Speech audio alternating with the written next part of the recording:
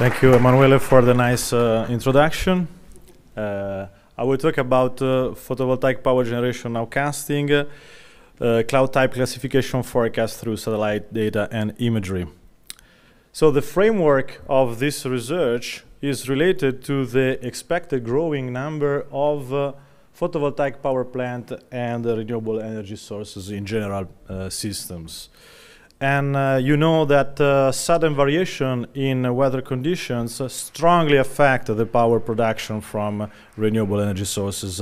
And more in detail, when dealing with the photovoltaic system, this is related to clouds moving, which are affecting the solar radiation. So in national electrical grids, sudden power inflows are raising issues of stability and also reliability of the grid. And on a smaller scale, when dealing with microgrids, they are affecting the dispatchability and the management. So now I'm simplifying a lot.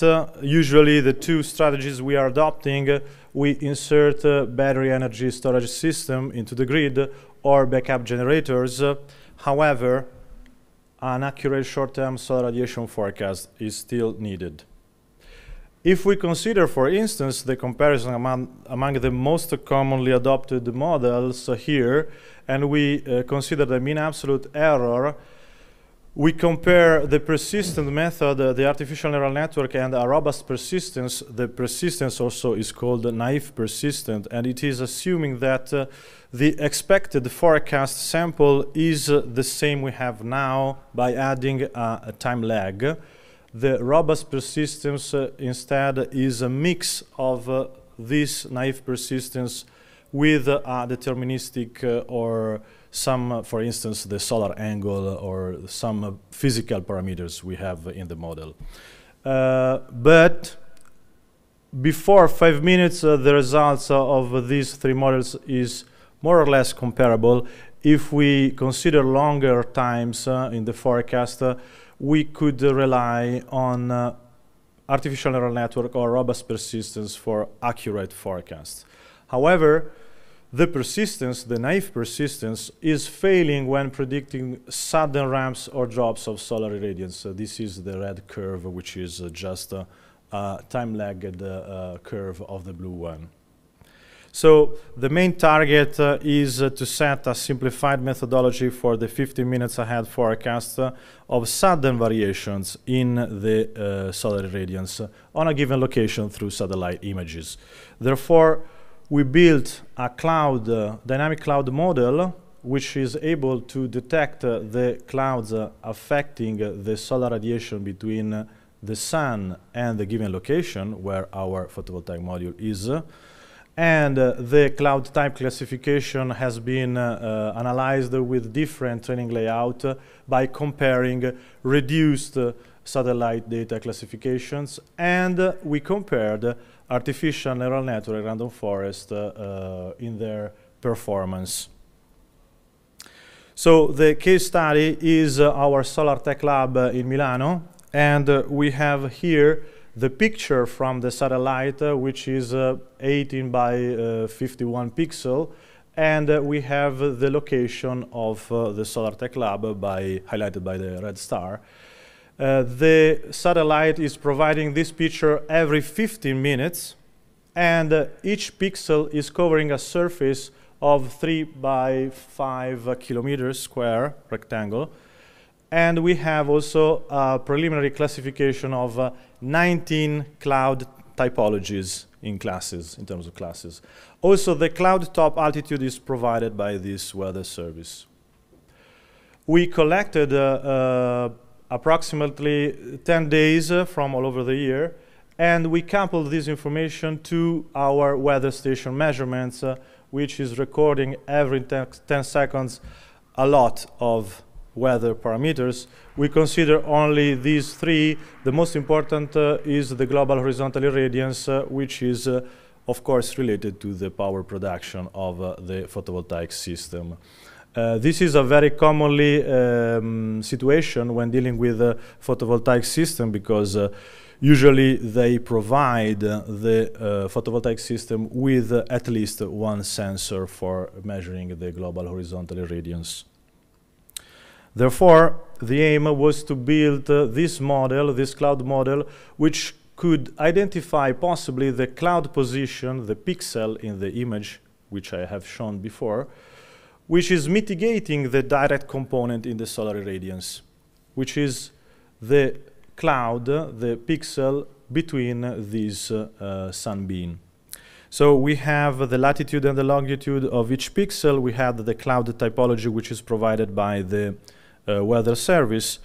We have the cloud top altitude, which is measured actually by the satellite. We estimated the cloud bottom altitude from literature. And we have also included in the model these two deterministic angles, which are the solar altitude and azimuth, which is the way in which we are detecting the sun position in the sky, actually. This is a deterministic model. And also we added the global horizontal irradiance, which is as well a deterministic model. This is the global horizontal irradiance under clear sky conditions, so without any cloud in the sky. It's the maximum theoretical we might have for a given location. So the result of this is providing us this dynamic cloud model, and we highlighted in red those pixels which are affecting the direct beam in the solar irradiance, and we coupled this information with the clearness index. So we calculated the clearness index, which is basically the ratio between the measured global horizontal irradiance with respect to the clear sky.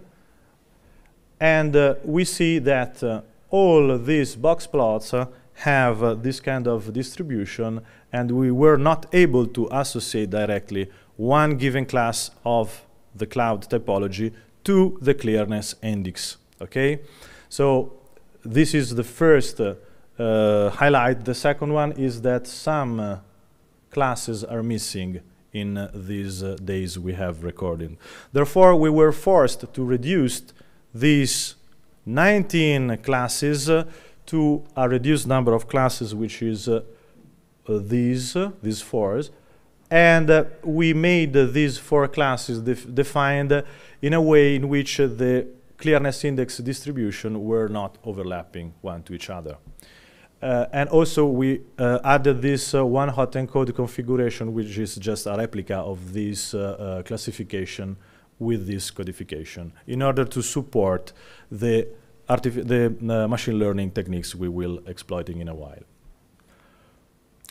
In addition, we wonder whether it was useful or meaningful to exploit all the picture I have shown before provided by the satellite, and we introduced 4 reduced scenarios, and we consider, for instance, this circle area with a radius of 30 kilometers, and in the center there is our solar club, other 2 rectangular shapes in our images from the satellite, and the so-called butterfly image.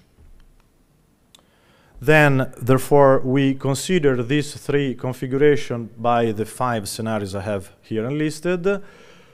By adding the previously mentioned parameters, we have the input data set, and via supervised learning, we trained neural networks and random forest in order to forecast the classes here defined of the clearness index. This is a direct connection with the exploitable solar radiation by the sun in order to produce power from renewable energy sources. And this classification, of course, is provided by the bibliography, and it is extremely dependent on the location you are considering. If you consider the desertic areas, you probably have to consider different classes, okay? So this is the first model, which is a single hidden layer feed-forward neural network. The input is provided by the previously data.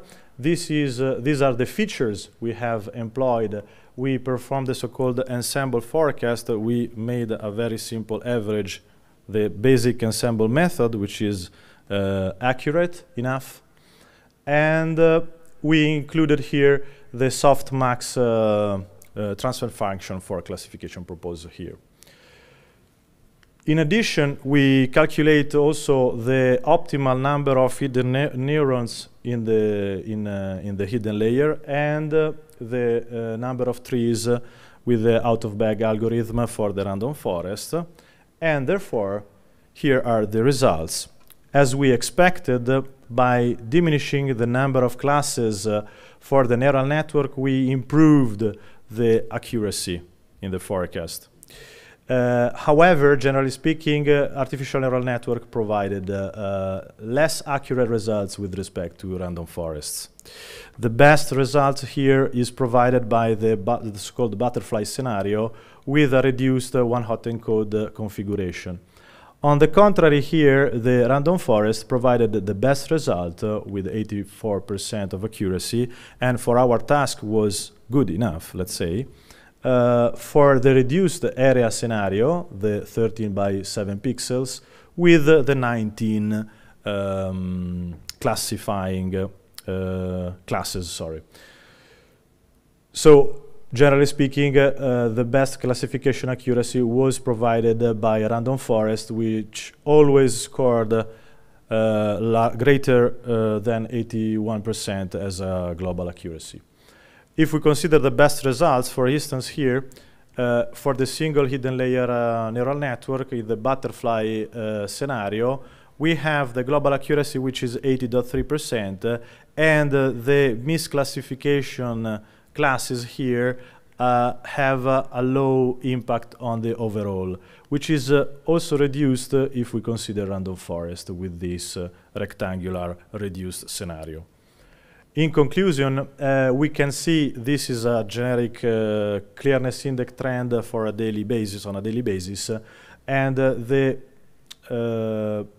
let's say solid light blue area are the actual clearness index classes, while the blue line is the forecasted by machine learning clearness index class. We could see how these red solid dots are the so-called edge error, because they are close to these two neighbors classes. Therefore, in order to mitigate this problem, we will introduce for sure fuzzy logic or confidence interval, or we will adopt, rather than rigid classes, continuous values in the clearness index. So in conclusion, I would say that this simplified methodology successfully included this dynamic cloud model, which was able to detect the sun direction in order to detect the cloud, which was actually mitigating the sun beams. We also reduced the cloud type classification by improving the neural network capability accuracy, up to 10% in the reduced scenario.